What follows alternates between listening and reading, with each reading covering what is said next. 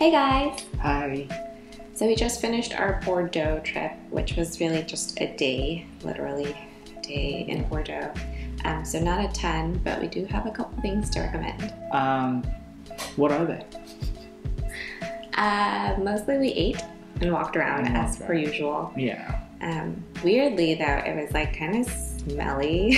Yeah, it's, I don't know what was going on. It's like I was walking in a sewer is what it felt like. Yeah, like just around the main area. Like I don't know if it was the rain or they were doing some like work on the sewage system. Yeah. I don't know if Bordeaux was overly hyped because a lot of like my friends and a lot of people were really excited for us to go to like the south of France and because they loved it and that we'll enjoy it and this and that, but it was actually my least favorite.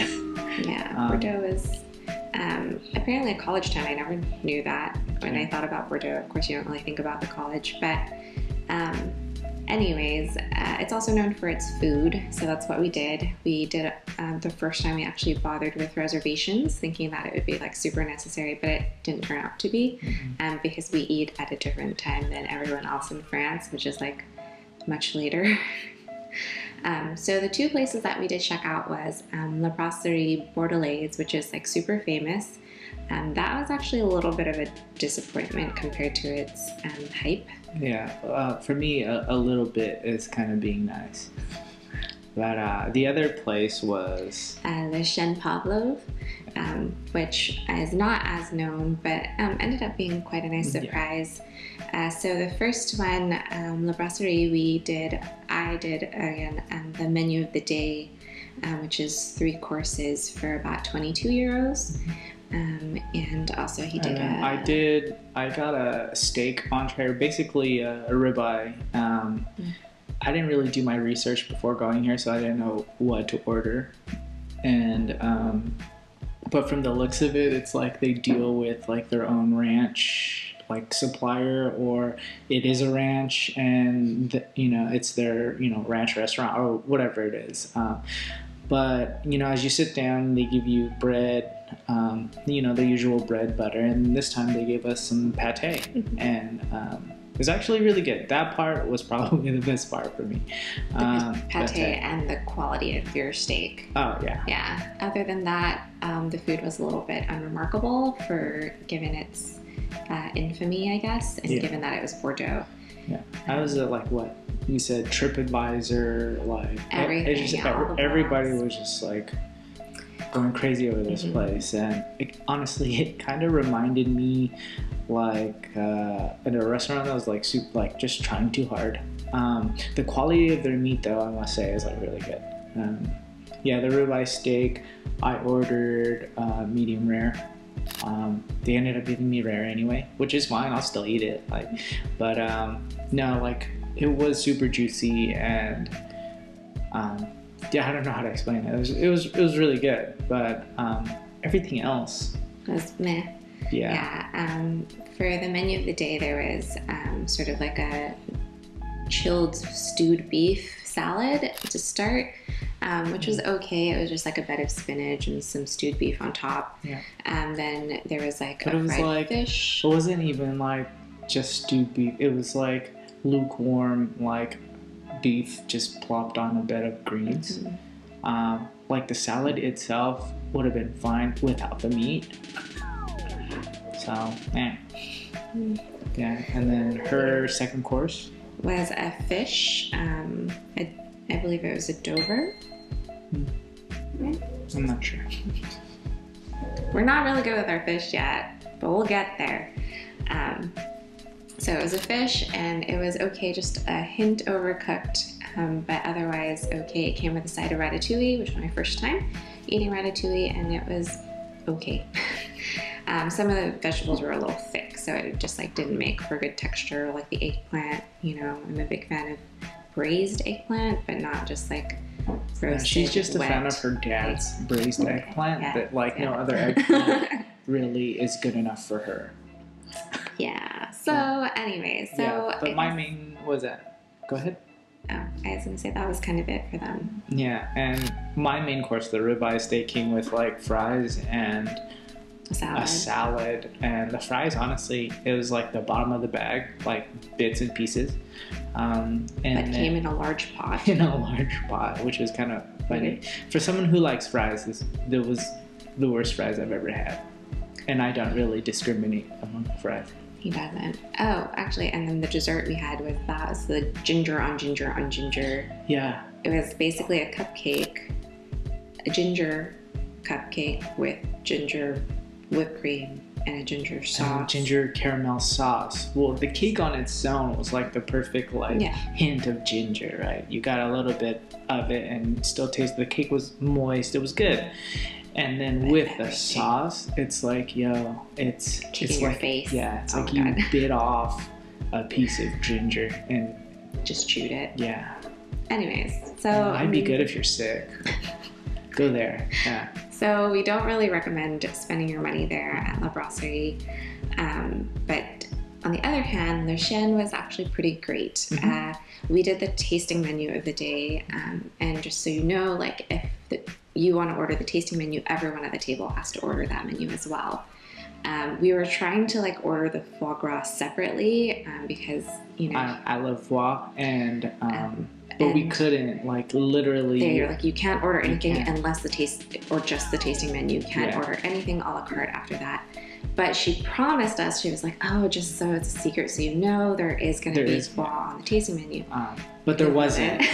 But it was okay because she came back and she felt really bad and gave us foie anyway. And it was actually really good. You know, definitely prepared differently from Chez Germain in Paris. But, you know, it wasn't as sweet as Chez Germain, but this time it was... There were other flavors. There was, it was like a smoked tea jelly. There was like a mint leaf and like a little bit of pear and fish on top. Everything's like plated very beautifully. Like interesting mixes of flavors and textures. They do a lot of extra crunchy bread. Yeah, which I think it's like old baguettes, and then they just crumble it and then fry it. But it's pretty good. So there was like 5 dishes with the foie, which I don't think was supposed to be on the menu that day. I honestly don't remember the names of any of the dishes because they were speaking too fast, and it's not really on the menu. Wasn't like La Rochelle, where you would see the whole menu of the day. This one, it's like it's like one of those toy boxes where you don't know what you're gonna get, and then you realize you got the same toy. So we'll show the pictures. I think the first dish was a fish and potato. Yeah, like a ceviche kind of, or like a pickle. I don't know. It was like a pickled potato, a ceviche kind of thing, which was a pretty good starter. The next one was the soup, which was really good. Basically, like a cream, like some sort of mushroom, cream of mushroom soup with, and was there an egg in there? There was. There was with the perfect egg. They call it the perfect egg. It's like something about 68 degrees for 68 minutes or something like that. But it was like a really interesting texture, where like the egg white is like almost still translucent, so you're like, is this really cooked? But it was really tasty. And then we had the foie, and then there was a duck, yes, with mushrooms and meat juice. They call everything juice. Meat juice, mint juice. Yeah, it'll be like with this juice, with this meat juice, which you're like, oh, okay, cool, but it's tasty. Like, I don't know how to explain it. Yeah, that one is a super savory dish. Definitely one of the better meat dishes we've had. And then it was followed by, what did I want to say? A splatter of... Oh, the dessert, yeah. It was like a roasted fig dish with blackberries, like a berry sauce. It also came with ginger ice cream, so we had a lot of ginger that day. But a lot of stuff going on. I think the best thing on that plate was actually their chocolate almond mousse that they make in-house. Yeah, which you only get like a little dollop of. There were like 4 dollops. Very small, 4 dollops. It was the best thing on the plate, so it could have used more. But a lot of things going on that plate, probably too much. They had crunchy bits, the roasted figs, the berry sauce, the sharp ginger ice cream. She didn't want to, but I just put the whole fig in my mouth, and it was like a gusher. Uncivilized. I play with my food a lot, but that's anyways. me. So again, similar to like Chez Germain, it's a long evening. Plan for that. Order a glass of wine. Take your time eating. This guy here eats really fast, so I think he was kind of making the kitchen panic because they were just like turning out dishes from us. But yeah, and we like finished before everyone else, so it was already there. But definitely recommend if you're looking for a nice splurge meal in Bordeaux. Yeah. But yeah, other things we recommend in Bordeaux is just to walk around. There's, a number of bridges. We couldn't make, it all the way down. We do jiu-jitsu, and our team Checkmat is actually in Bordeaux, and it's kind of sad we didn't really get to visit either. But hopefully, all the way up north. Yeah, 7 kilometers. We couldn't walk that. So. And hopefully, like someday we will come back and train here. It is kind of a dream of mine to like go to different gyms, Checkmat gyms around the world. Even though I'm going around the world right now. In round 2, maybe. Yeah. But anyway, that's all we have for our Bordeaux favorites. So yeah, don't forget to subscribe and follow and like notifications, all these things, and we'll see you on the next video, which should be Bordeaux. Soon. Bye. Thanks, guys.